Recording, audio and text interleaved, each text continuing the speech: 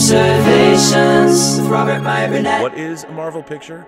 A Marvel picture is one prototype movie that is made over and over and over and over and over again to look different. Even the talented people, you could take Dune, made by Denis Villeneuve, an extremely talented, gifted artist, and you could take No Time to Die, directed by Cary Fukunaga, extremely gifted, talented, beautiful artists, and you could take both of those movies and you and I could go and pull the same sequences out of both of them and put them together. The same sequence where all the cars have to crash into each other, they all have that stuff in it, and they almost all have to have it if they're going to justify their budget. And that's the good films and the talented filmmakers. So that was the quote that was going around fan circles over the last 5 days, talking about how, once again, Francis Ford Coppola, like Martin Scorcese, and like, say, Roland Emmerich, or older school filmmakers that are going after Marvel films. But I kind of, full disclosure, as you all know, I love the MCU. I love superhero movies. I always have. But full disclosure, I understand what they're saying. Because as you all know, I'm always banging on about Michelangelo Antonioni's Ennui trilogy, La Notte, La Ventura, and The Eclipse, or I talk about my love of Tarkovsky movies, whether it's The Mirror or Nostalgia or Stalker or Solaris, or, going back to Truffaut and Godard. I mean, whether you're talking about A Band Apart or The 400 Blows, or even other movies like last year, Marion Bad.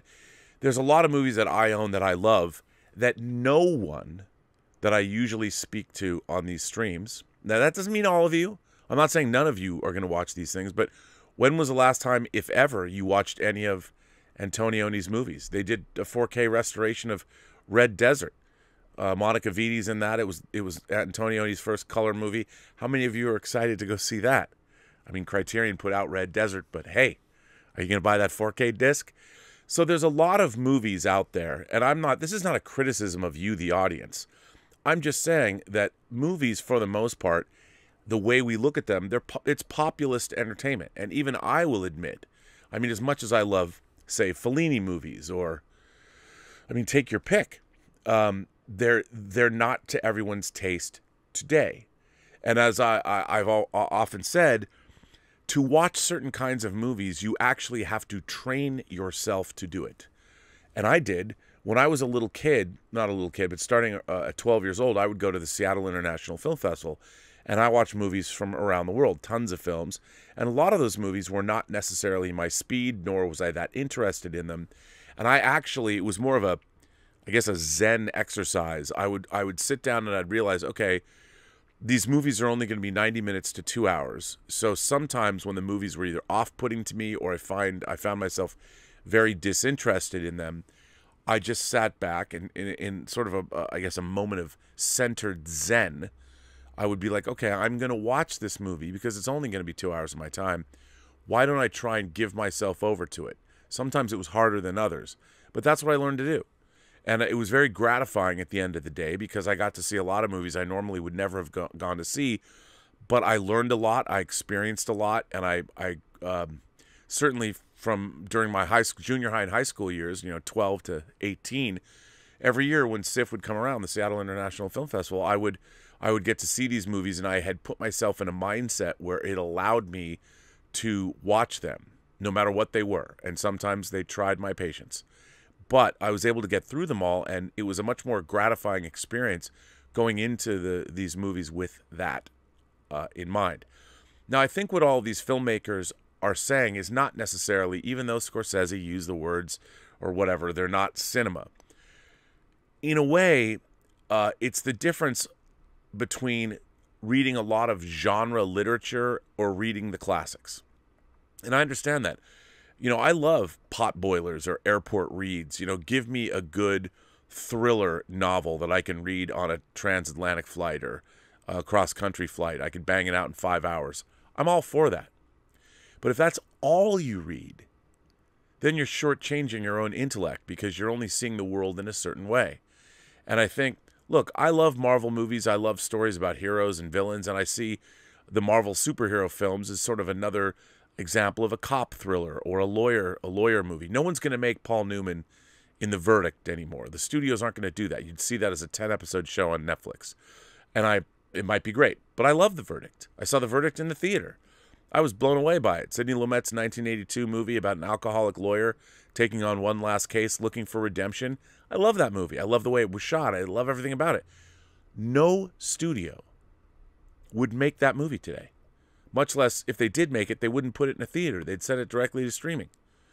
And yet, it is a film, a profound movie about how one doesn't give up. It's about underdogs. It's also about what it means to be washed up and go for that final shot at redemption. And there's about a lot more other things too. But it's a film that just wouldn't get made today because movies are a collision of art and commerce. And there's no more commerce involving the movie The Verdict anymore, beyond the Blu-ray that I bought. So I get where Coppola is coming from. That studio-produced movies all must be, by definition, some kind of event film. It's got to be very transportive, whether you're watching Free Guy or Thor: Love and Thunder.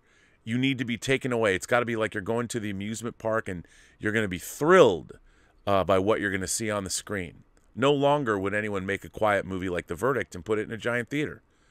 Nobody would go see it, just because our culture has changed and it's shifted. And I think that a lot of this has happened because of social media.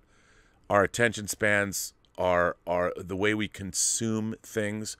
No one knows how to, as a matter of fact, the very idea that you have your Black Mirror with you all the time, and you're carrying it around with you, it means that even when you're sitting down and you're watching something, if you're not completely absorbed in it, you're thinking about your phone, even when you're not looking at it. And it's not necessarily the phone that you're thinking about. It's all the input that it brings you. Text messages from friends, emails, TikTok videos, whatever the hell it is, your phone is giving you, or your screens or your tablets or whatever, call it what you want. But when you're not getting this initial blast of information, it's really even hard to focus on a movie like The Verdict, unless you've trained yourself to do so, because you can't focus because you know that there's other information out there that you think you need to know. So people don't even know how to watch movies other than spectacle films now. They can't do it. And it's unfortunate. But anyway, right now, the whole motion picture business, indeed the whole entertainment business, is going through a massive sea change, in the sense that streaming services, studios, they don't know what to do. You know, we have to make IP. And yet I'm talking to you right now on this. If you're watching this show or listening to this as the podcast version of this show, that means you're spending 2 hours of time, or however long I'm going to go on for tonight, listening to me instead of watching a studio picture or a streaming show. And it was very cheap to produce this piece of entertainment you're watching now, me talking to you. The world has changed. Movies used to be sort of, in the 20th century, I've often said that the 20th century movies were the art form of that century. It was a combination of all the previous art forms with the added benefit of technology, and it created a frothy mix of dreams writ large on the big screen that we could all sit down in giant theaters to watch. And it was something that didn't exist before. And the 20th century gave rise to movies, and everyone loves movies. But the 21st century is not the century of movies anymore. All art forms ebb and flow and peak. But these narratives, we're always going to like them.